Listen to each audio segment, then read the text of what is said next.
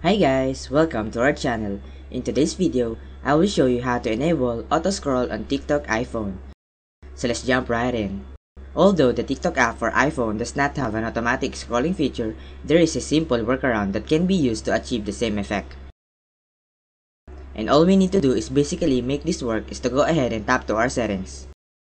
Now, I want you to tap on accessibility. Over on accessibility, I want you to tap on voice control. And on voice control, once you have already seen the voice control, I want you to turn this on. I want you to basically set up your voice control if you have not just enabled it yet. Now, I want you to create a new command. And I have this command feedback, and I do have a bunch of commands. And I want you to tap on customize command.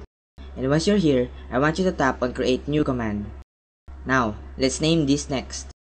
And you also need a command action. Set the action to run a custom gesture, and the gesture will be, of course, swiping up. So we will just draw a line from bottom to top.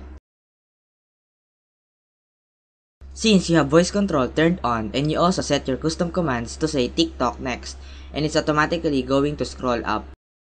And there you have it. Thank you for watching, and if you found this video helpful, make sure to subscribe, leave a like, and leave a comment in the comment section down below.